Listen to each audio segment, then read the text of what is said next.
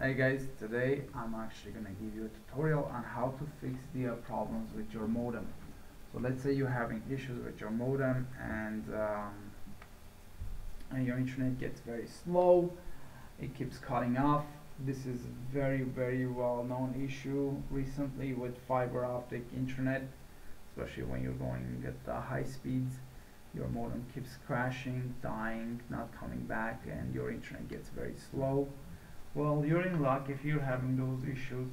There's a neat little software developed. It's very small that runs in the background and will monitor the internet network status and will take care of your modem. It will fix it automatically without you even bothering to interfere with it. So the first step we want to do is go to latechef.com. This site is actually international recipe site from all over the world, but their team actually developed this software and they posted all the way at the bottom here on the courtesy tab. Just click on that and here you'll see the instructions here as well, how to actually run through, but I'm just going to give you a demo here. So just click on the download link, save, once it's saved, open the folder, cut it, and go to C drive, and make sure you paste it here. Okay, so once this is pasted here, extract it. Make sure that you see this folder in the C drive. No any other folder, this will not work. Open that and you'll see the icon here, the green online is the same icon as the late chef. So once that's done, double click on that. Once you double click on that, you'll have the software launching here. It might be red, it might be green, depending on the status. If the default settings have been correctly inserted, they're the correct ones for your modem, then it will actually be green. But most likely it won't be, it will be just red. So here you'll see two LEDs, online LEDs, indicates the status of the web, if your computer is able to correctly connect to the web and browse. And the second one would be network. So the network LED will indicate the status of the modem. So if it's green, that means everything working, functioning correctly, no detected issues. If it's yellow, that means there's some issues detected. There could be something like bottleneck, or it could be like some kind of cache problem, memory problem, some data crash on it. There's something not right with the modem at all. It's not a full functioning state. If it's red, that means the modem is absolutely not at the functioning state. So once that goes red, your online will definitely go red as well. All right. So we want to click on settings, and from settings we're gonna see IP address, username and password. Now this IP address is not your computer IP address, this is the IP address of your modem, so just copy that like so and paste it here. Once you paste it here, you'll open the your modem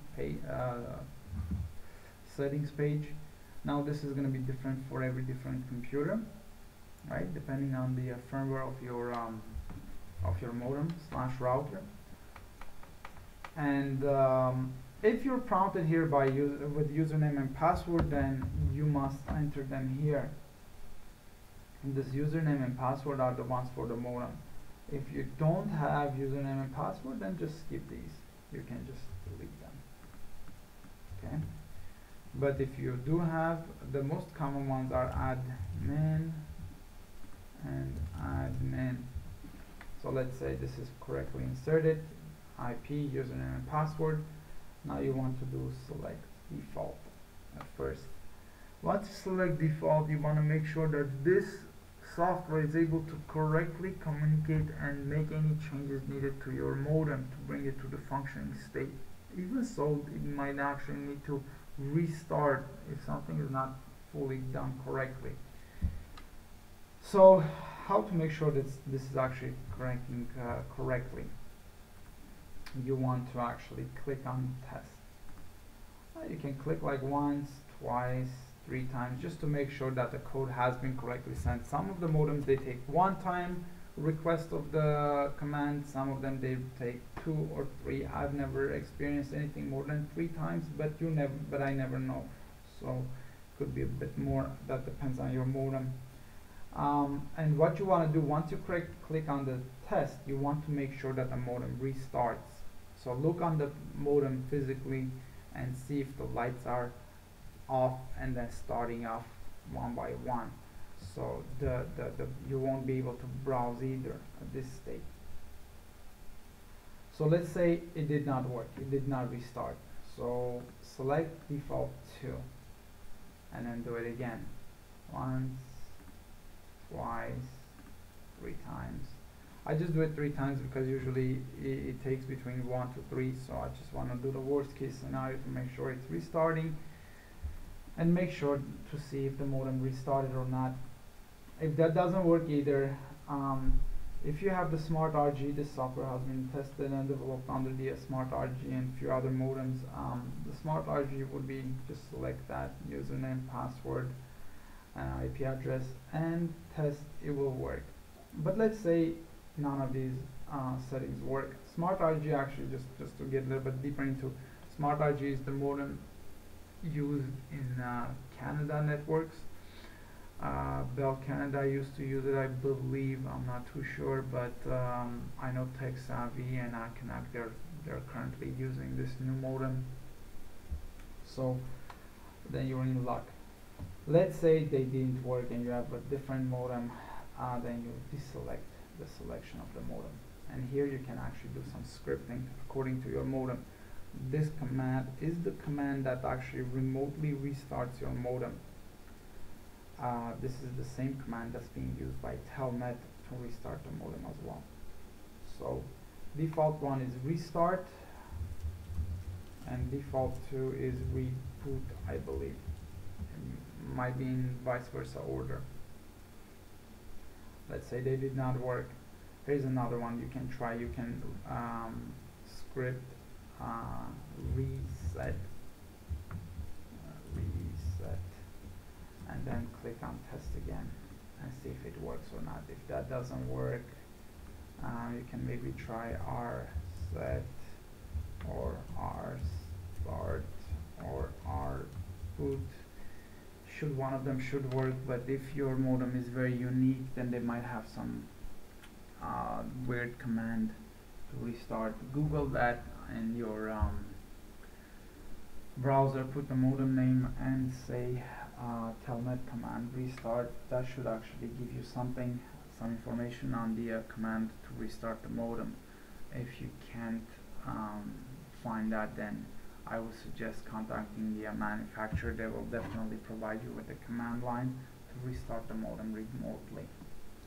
So once that's done, we want to go back, and here we have an auto start check mark. If you check mark that one, then every time the software launches, it will automatically start monitoring the network conditions and web browsing state, and make any necessary changes or sets to actually make sure that the computer is working correctly. Now, in order to make it fully automated like my computer, just go to the folder where the software is located, right click, go to send to desktop, create shortcut. So once you've done that, copy the shortcut or cut it like in my case and paste it at your startup folder like so. So now every time your operating system starts, this will be launched, and that will launch the software. Auto start is set. It will start monitoring and making any necessary changes to your network. Now let's just say you're running Windows 8 and you don't know where the startup folder is. Windows 8 is a little bit tricky. It's not anymore in the start menu. Just copy this, paste it here.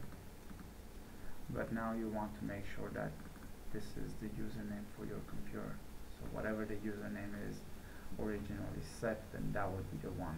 for your operating system.